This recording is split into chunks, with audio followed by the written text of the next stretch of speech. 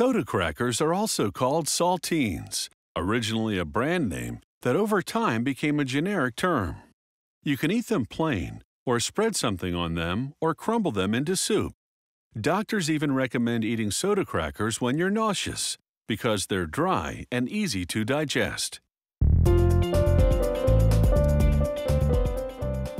They're flat and bumpy on the outside, with a tasty texture resulting from some interesting chemical reactions. Workers first dump ice into a trough to prevent the dough from overheating during fermentation. The first ingredient is a specific amount of finished dough to kickstart the fermentation of this new batch. To that, they add water, wheat flour, yeast, and enzymes to help the fermentation. A mixer blends the ingredients for about 5 minutes. They let the dough sit for 16 hours, while the enzymes break down the starch in the wheat into simple sugars. The yeast then reacts with those sugars, producing carbon dioxide gas, which makes the dough rise. Then they adjust the fermented dough's pH level with sodium bicarbonate to produce the right flavor, color, and shelf life. Then for additional flavoring, some salt, malted barley flour, and vegetable oil.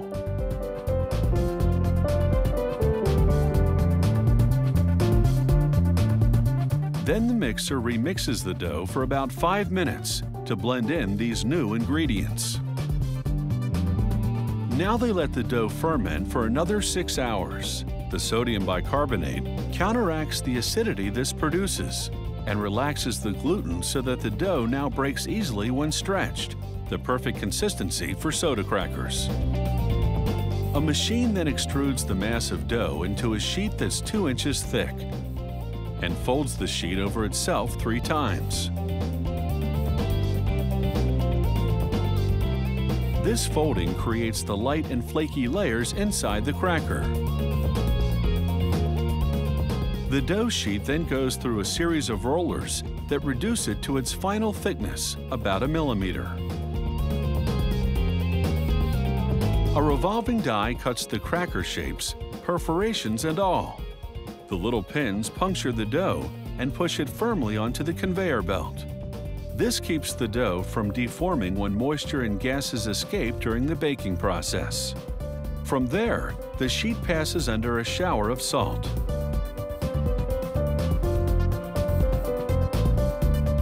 The sheet now takes a 3-minute trip through a long oven with different temperature zones. Gas flames bake the dough from above and below. The heat transforms the sodium bicarbonate in the dough into carbon dioxide gas, which then breaks through and escapes. This drives out trapped moisture and forms blisters in the crackers. As the sheet of baked crackers exits the oven, a roller breaks it into rows.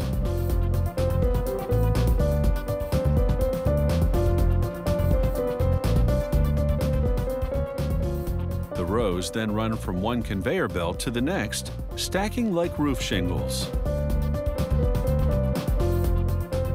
Alignment wheels keep them straight until the next set of wheels gently breaks the rows into individual crackers.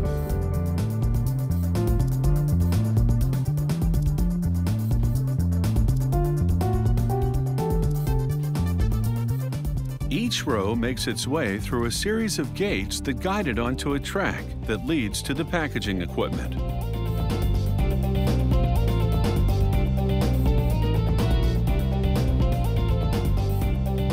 The crackers are upright now, and the machine begins dividing them according to the number of crackers per package.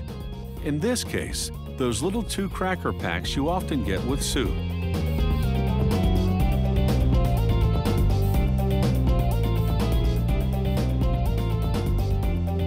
The cracker pairs enter the wrapping machine, which sandwiches them between a sheet of printed plastic film. A wheel then simultaneously seals and cuts the wrapper between each pair. This all happens at an astonishing rate of 525 packages per minute. And that's the way the cracker crumbles.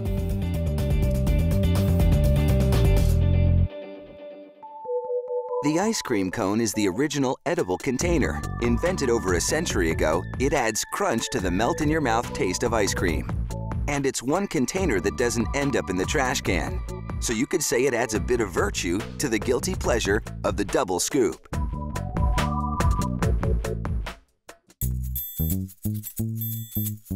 The first ice cream cones were rolled waffles, and today's cones are simply modern versions of that.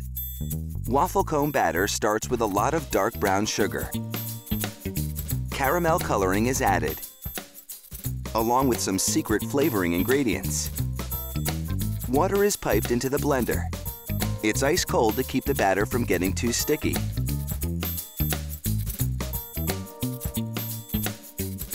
A computer controls the addition of flour from a tank on the floor above. Vegetable oil is added as a giant beater mixes all the ingredients.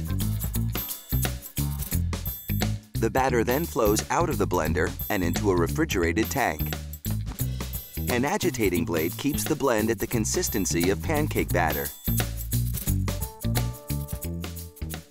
Next, nozzles deposit batter onto baking plates that look like moving waffle irons. Top plates flip down and the baking plates roll through a glass-heated oven for a quick bake.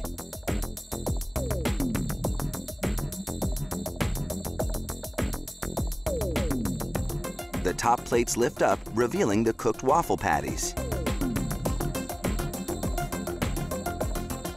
Automated arms help transfer the patties to rolling tools.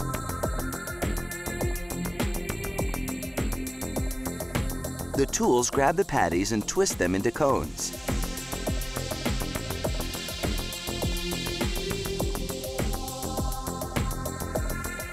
The cones fall down a chute and ride an open elevator up and down to cool and harden.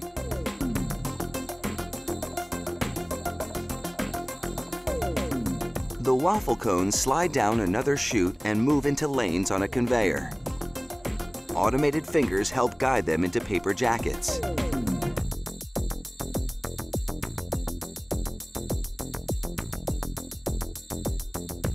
A computer with a camera eye counts the cones and sends a message to a machine that stacks them in the right increments.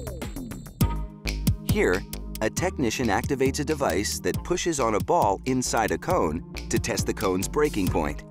Looks like this waffle cone can hold up to some heavy licking.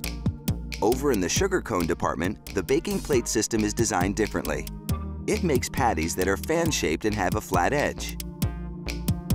This shape, along with a firmer batter, means sugar cones are stronger than waffle cones, so they're a more popular choice for hard ice cream.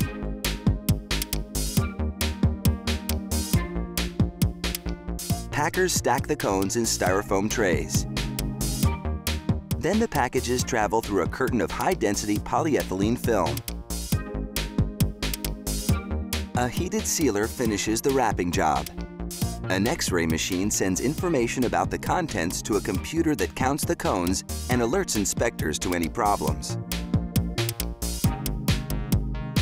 Next, automated arms pick up cartons and open them so the packs of cones can be inserted. But there's still one more cone variety in the works: colorful cake cones. Cake cones are less sugary than other varieties and have a more cake-like texture. Batter is pumped into upright molds. Cake cones are shaped differently from waffle and sugar cones because they have flat rather than pointed bottoms. Metal cores plunge into the molds to complete the shape. This action also enhances the cake cone's flaky texture. The cones are baked as they pass by a gauntlet of gas heaters. Then it's down a chute and off to the packaging station. Unlike the other cones, cake cones come out flaky and crispy without a cooling down period.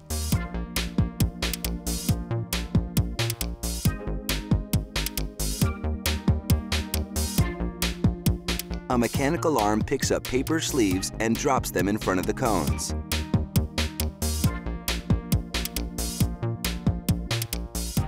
These cones are now on their way to an ice cream stand near you, where they'll be used to scoop up ice cream lickety-split.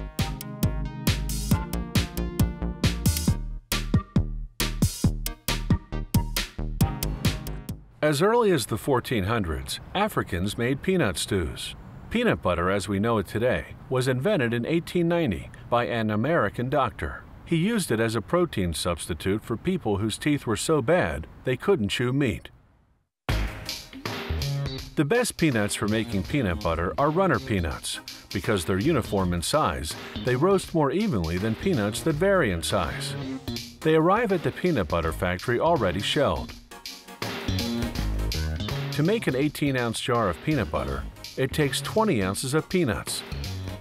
That's about 1,100 peanuts. The first step is to roast them. The nuts travel through a hot air roaster, heated to 399 degrees Fahrenheit. The shaking motion moves them around so they roast evenly. Almost 4 tons of peanuts go through this roaster per hour. When they come out, they've turned from white to light brown.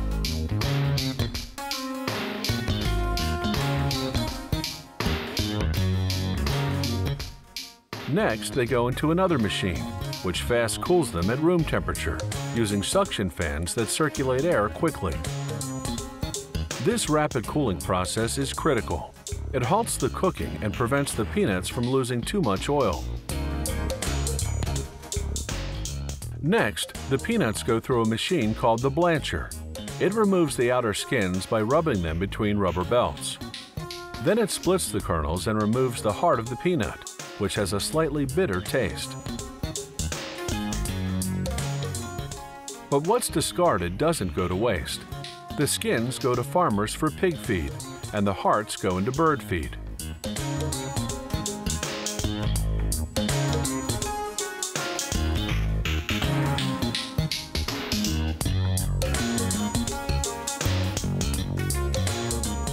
The peanuts land in a big stainless steel hopper.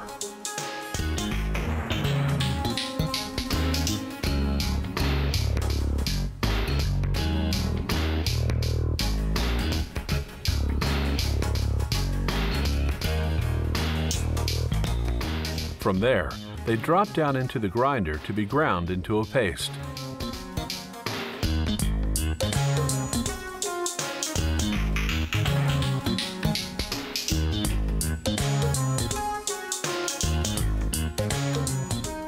At this point, the other ingredients go in: salt, sugar, or another natural sweetener, and a small amount of hydrogenated vegetable oil, which acts as a stabilizer to keep the peanut oil from separating and floating to the top of the jar. Peanut butter contains no artificial coloring or artificial sweeteners. It has no preservatives either, yet doesn't need to be refrigerated. The peanut butter is finally ready. All that mixing has heated it up to 140 degrees Fahrenheit. It goes through a cooling system to bring it down to 100 degrees. Now it can go into jars. Peanut butter is a healthy, protein-rich food with plenty of vitamins, minerals, and fiber. It has no cholesterol, but it does contain fat. The good news is that more than 80% of that fat is unsaturated. In other words, good fat that may actually help lower certain cholesterol levels in the blood. The bad news is that the rest of the fat content is trans fat, or bad fat.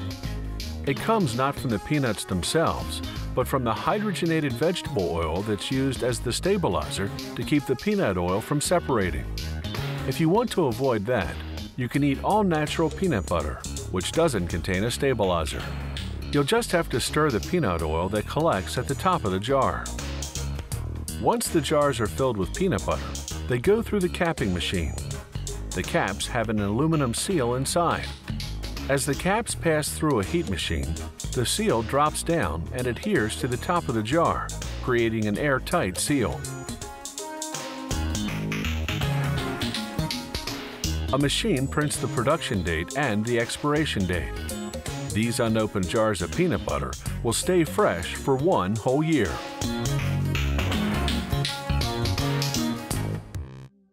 Donuts used to be called oily cakes because they were deep fried in pork fat.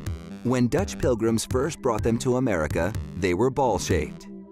But then someone found that removing a nut of dough from the center helped them cook far more evenly. And so, the donut was born.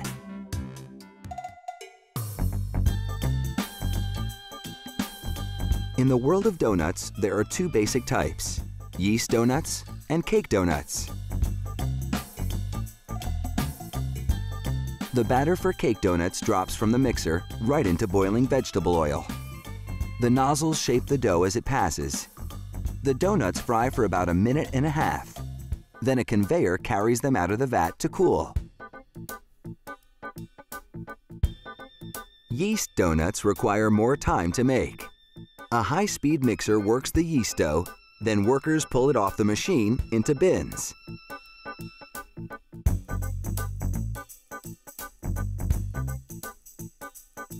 From there, it goes into a hopper that extrudes the dough as a sheet. Then it's onto another conveyor belt where a series of rollers flatten the dough sheet to just 3/4 of an inch thick.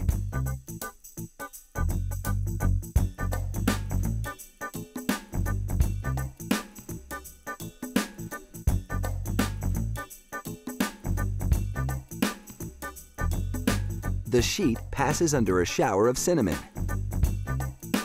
then hits a rotating cylinder that rolls it into a log. A small metal rod sprinkles the dough with water. This keeps it sticky enough to hold its shape while going under another flattening roller.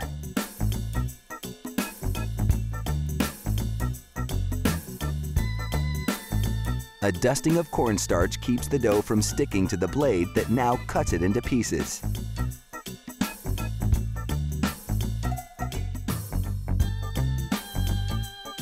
A retractable arm drops the blocks of dough 4 at a time onto wire mesh trays. Then it's off to the proofer, a machine much like a large bread box in which heat and humidity help the yeast dough rise. This leavening process takes about 20 minutes, during which time the trays, over 300 of them, go up and down and then out to the fryer. A gate slows the donuts down just before the drop so they slide in without splashing hot oil. Gas burners keep the oil at a constant boil. Anything less and the donuts would come out partly raw. Halfway through, they get a flip so they'll cook evenly throughout. After 2 minutes, the donuts leave the fryer and move through a curtain of sweet glaze. A strong air current blows off the excess. And these fry cakes are ready to eat. They gradually cool as they spiral through the production area on their way to packaging. Now let's see how they make donuts with filling. A machine separates the yeast dough into little blobs, then sends them rolling down plastic tunnels. This shapes them first into pucks, then into round dough balls.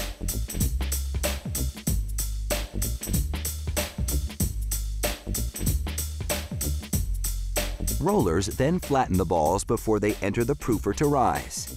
There's cornstarch everywhere to prevent the dough from sticking to the machinery or to the conveyor belt. Row after row of donuts fry in hot oil, then slide into a large drum that tumbles them around, covering them with a sugary coating.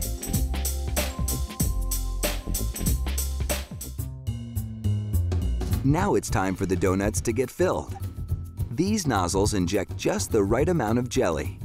Each worker fills 45 donuts a minute.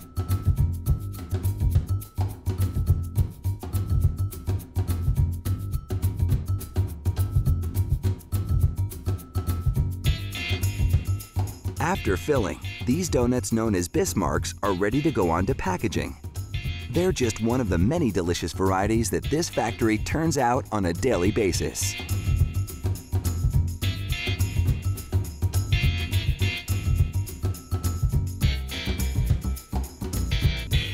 We don't know exactly when popcorn first exploded onto the snack scene, but it was likely thousands of years ago. Popcorn grains dating back nearly 5,600 years have been discovered in caves in New Mexico. And down through the ages, this unique grain just keeps popping up.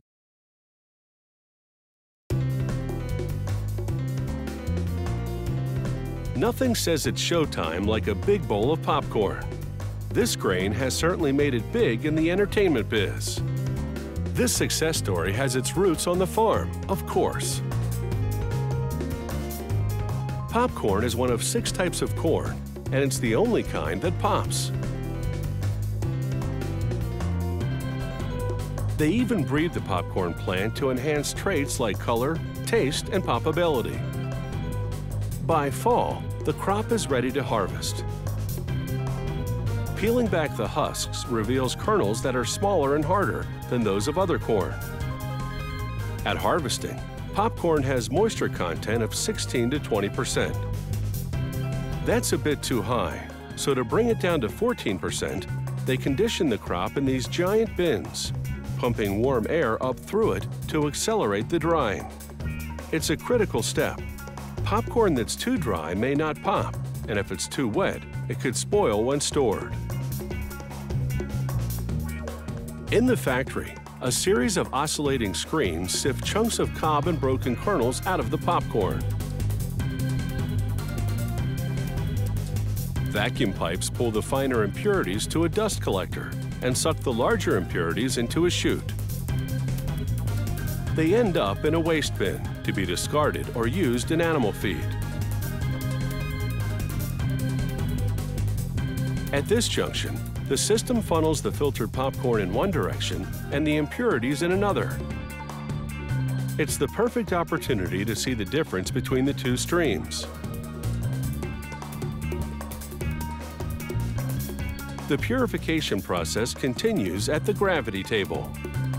Its vibrating action, along with powerful fans, cause the popcorn to rise and float on air.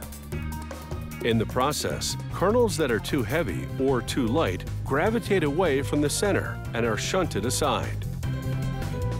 The grains in the middle of the mass are the optimal size, but leaving nothing to chance, they go through one more screening. The kernels now head into a very different kind of sorter.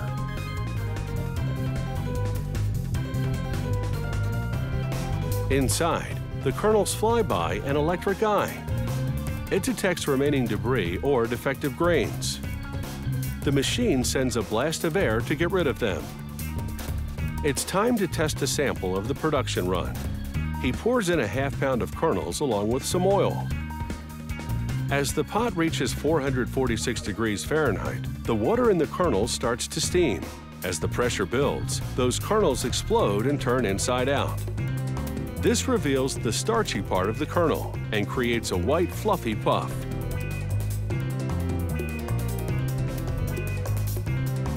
To pass this test, the popcorn has to expand 44.5 times the original volume. The tester loads the pop puffs into a tube with measurements on it, and this batch of popcorn is right on the mark. As you can see, a little bit of popcorn can really go a long way. From a pea-sized kernel to a puffy white treat in a matter of minutes. And although popcorn kernels come in a range of colors, that starchy part that's exposed by popping is always white. Now it's all in the packaging. Maintaining the correct amount of moisture in each kernel is critical. Heat sealing the bag locks in the grains to keep them from drying out on a store shelf.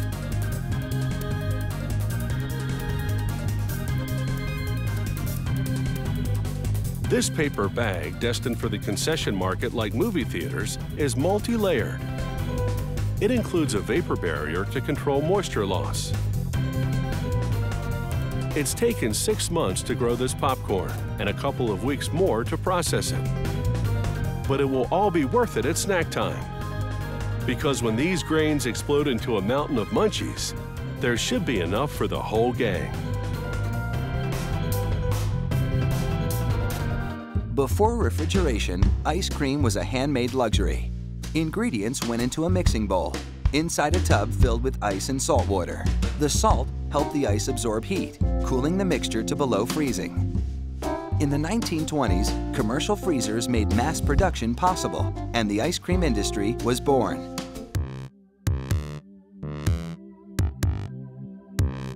To make ice cream treats, you first have to make the ice cream.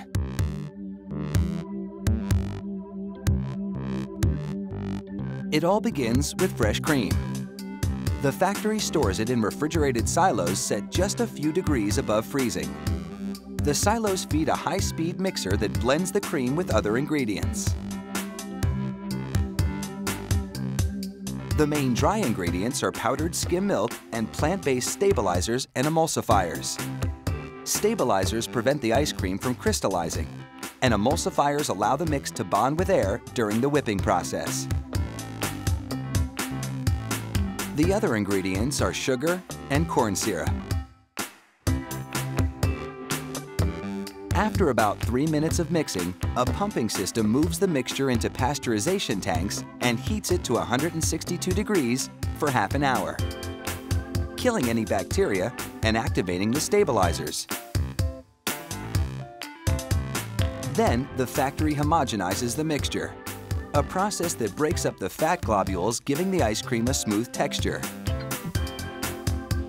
The mixture is cooled and concentrated vanilla flavoring is added. Then, the concoction is chilled and whipped for about 15 seconds. Whipping blends the mix with air, transforming it from a liquid to a soft solid. Without air, the finished product would come out looking like frozen milk rather than ice cream. The ice cream sandwich wafers are made of chocolate cake ingredients. A filling machine feeds 2 lines of wafers toward an injection pipe. Just as 2 wafers come together, the machine injects 1/3 of a cup of vanilla ice cream in between. The pipe's head shapes the ice cream into a rectangular slab that fits perfectly between the wafers. All this happens at a rate of 140 ice cream sandwiches per minute.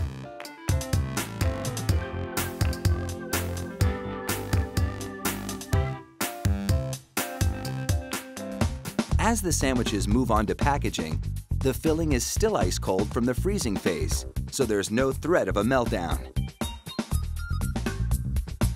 The packaging system raises each sandwich into a wrapper, then folds and tucks the ends.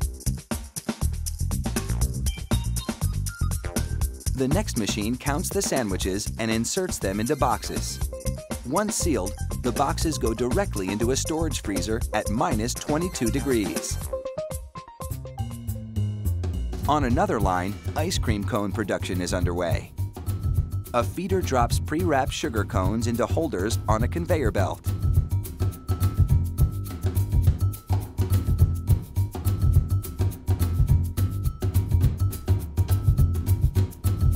Sprayers coat the insides with a chocolatey layer, which adds flavor and creates a barrier between the cone and ice cream, so the cone remains crispy until you eat it.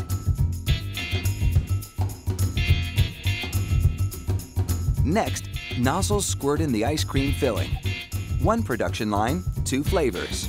1 row of cones gets vanilla ice cream, the other row chocolate. Now for a tasty surprise in the cone's core, an injection of liquid caramel. This factory also makes ice cream cones with chocolate and strawberry sauce inside. Next, a chocolate-flavored liquid topping. Then, the crunchy finishing touch, a layer of chocolatey-coated puffed rice.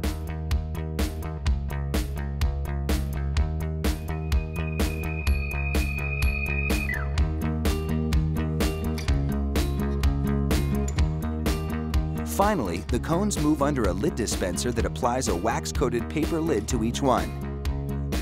A heating element instantly melts the wax, sealing the lid to the cone's paper sleeve.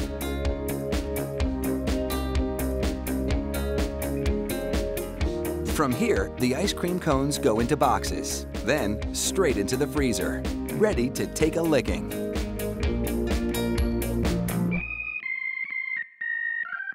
The waffle started out in the Middle Ages as a flat wafer made not from wheat flour but from oats or barley.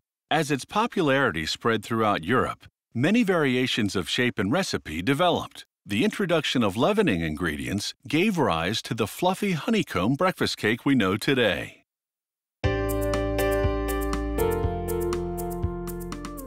The introduction of frozen waffles in the 1950s marked the dawn of a new era for these breakfast batter cakes. Making your morning waffles was suddenly a snap. All the big prep work takes place at the factory. They add flavorings like berries to a flour-based waffle mix, and then turn to the liquid ingredients: water, canola oil, and liquid cane sugar. They pour them into a big tank and mix thoroughly. Then they're ready to thicken it into a batter with the flour-based waffle premix. It also includes baking powder, which reacts with water to cause pockets of carbon dioxide to form for a leavening effect that will continue during baking.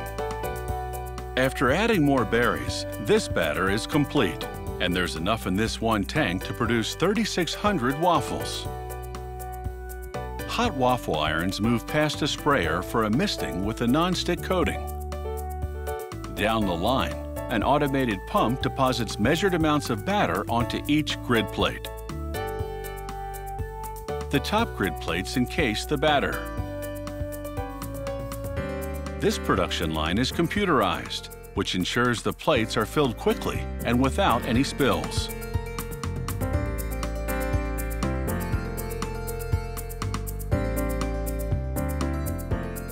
As they move towards the oven, the waffle irons rotate, allowing the batter to reach all the crevices inside. They now move through a long gas oven. It takes about 2 minutes for them to cook.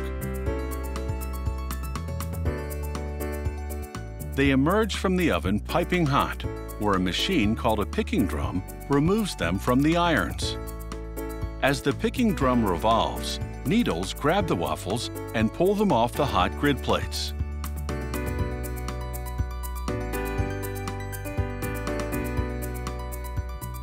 The picking drum transports the waffles up to another level.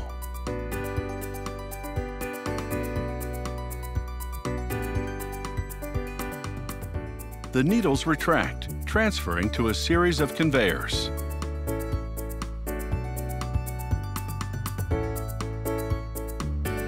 At the other side of the factory, the waffles enter a blast freezer.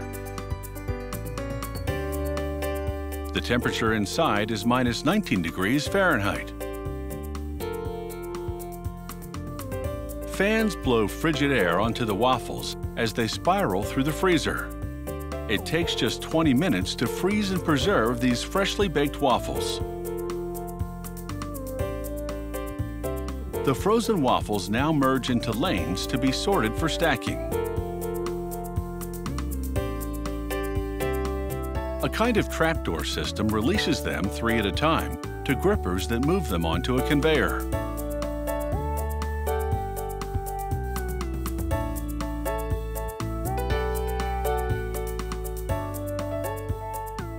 The conveyor lane narrows, which forces the waffle stacks into a single row. A sensor-activated gate releases the stacks, 2 at a time, to the packaging station. It takes just a second for the 2 stacks of frozen waffles to be wrapped and sealed in a tight cellophane packet.